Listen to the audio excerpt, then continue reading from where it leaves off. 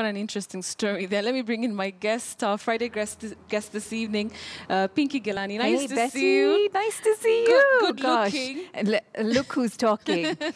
I'll stop that. You're the model over here. What do you think of taking 300 hawkers to Kigali for benchmarking? Yeah, I saw something on this on social media this morning. Someone was calling Kenya a banana republic.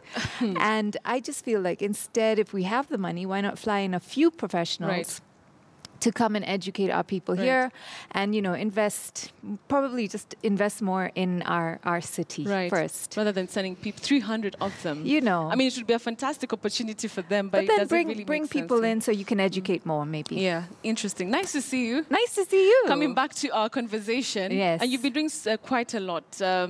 But let me ask you something. You've been on radio before. I have. Does this miss you? Like the adrenaline, like when we're starting the show? Yes, definitely. Yeah. I mean, just being live, always, you know, it's just that rush and speaking to so many people from all walks of life. Of course, I do miss it. It made me who I am. Yeah. So yeah, it does bring back memories. Just remind us how you used to like greet people when you're on radio. Let's go. On Capital FM. Am I allowed to say Capital FM? Just say Radio Maisha. Hey, how are you doing? You're listening to Radio Maisha. My name is Pinky Ghelani, and coming up a few songs and some fun facts. So how do you miss that being on radio? Yeah, I mean, like I said, it made me who I am. It made me interact with a lot of people, and I totally enjoyed it. It was fun. It was fun. And now you're doing quite a lot. We'll be getting into the details of what you're doing so far. But one of the things that, you know, I got that when I was researching and reading about you is that, you know, you're such a woman of strength. You lost, you know, 4 pregnancies. And here you are. You have 2 kids right now. Yes. Tell us about that, because that's one of the things that many women I saw online are relating, you know, to you with. So when I lost my first pregnancy, it was a very rude shock. I thought, as a woman, it's my birthright to be a mother. And you're healthy enough. And all I had to do was get pregnant, and the rest takes care of itself. But of course, through the losses, the miscarriages, I educated myself on what happens. And they say 1 in 4 pregnancies end up in a miscarriage. And it's very common as well. But, you know, I talk for therapy. I talk to anyone. So I'll talk to my hairdresser, and this is what I was talking to my hairdresser. And other women in the salon are like, yeah, but it happened to me. And it happened. And I'm like, but why don't more people talk about this? Because it shows a sign of failure on the women. And you've done nothing. On the women. Yeah, it's blamed on the woman. And you've done nothing to lose that child. In fact, quite the opposite. You were very careful. And it just happens. It's circumstances. It does happen. But then it happens once, twice, thrice, then 4 times. Is there a point that you felt like, you know what, maybe this was not meant to be? Yeah. I mean, so I lost 3 pregnancies before I got my baby girl, who's now 7. And, you know, congratulations for that. Yeah, thank you. And then in between my daughter and my son, I lost another pregnancy. And when I lost that pregnancy, I spoke to Raj, my husband, and I'm like, maybe we're being greedy. Maybe we just need to be grateful. We have 1. And, you know, God has his ways. And he puts you through a journey for purposes that you find out at a later stage.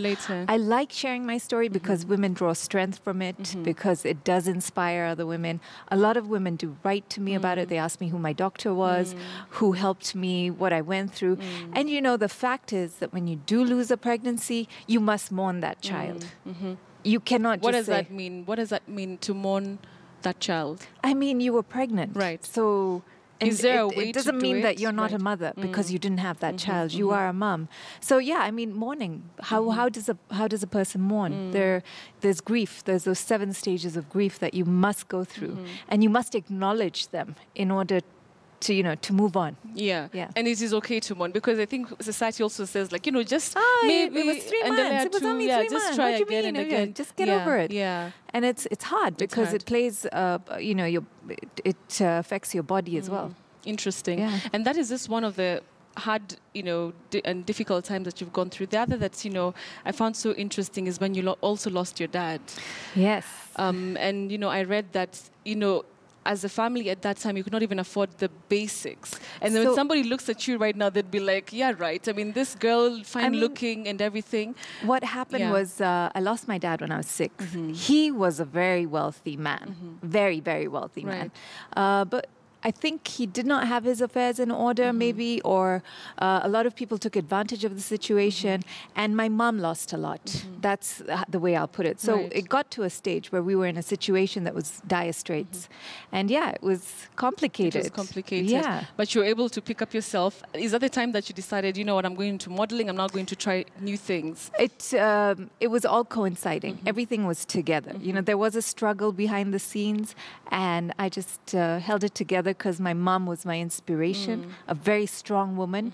You know, that saying about no matter how you feel, show up, dress up, or whatever, dress up and show up. And whatever. show up. Yes. So that was her. That was her. And I guess it rubbed off. On you. Yeah.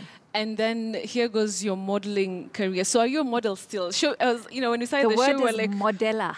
No, I'm kidding. I'm kidding. It can't be. So do you do it? Do you still do it? Well, if I'm asked to, for sure. I so mean, you do the photo shoots and everything? Yes, the photo shoots, the catwalk, if I'm asked to. What opportunities can you say that that career or that opportunity gave you?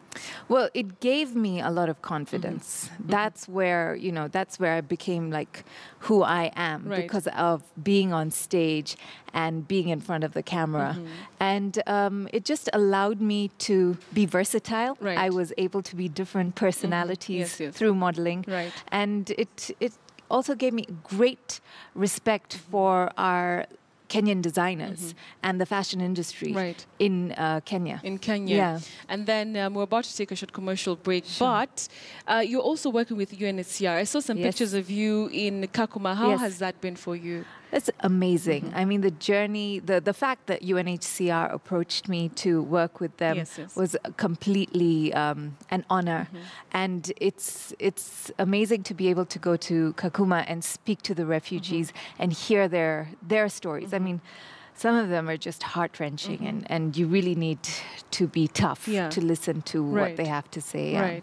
But, you know, I mean, my role with UNHCR is a high-level influencer, so I have to raise awareness on the refugee as well as raise funds for UNHCR. So how often do you go to, you know, to Kakuma and other refugee camps, or is it just Kakuma? I've just been to Kakuma for now. They don't send me to the other ones. I guess security reasons, etc. And it's amazing. You have to go there because I had a really different vision of a refugee camp. But it's a buzzing place, you know, and everybody's positive, everyone is enterprising. The girls, I have to say, the girls there want their education and are not afraid to embrace everything the education is giving them. You know, they want out. They're hungry. Yeah, they don't want to be there. So they're using everything, every tool given to them, they're using it. So they're like a sponge. Anything you give it to them, they're so hungry, they just take it in and they want to succeed. Interesting. Pinky, we'll continue the conversation shortly.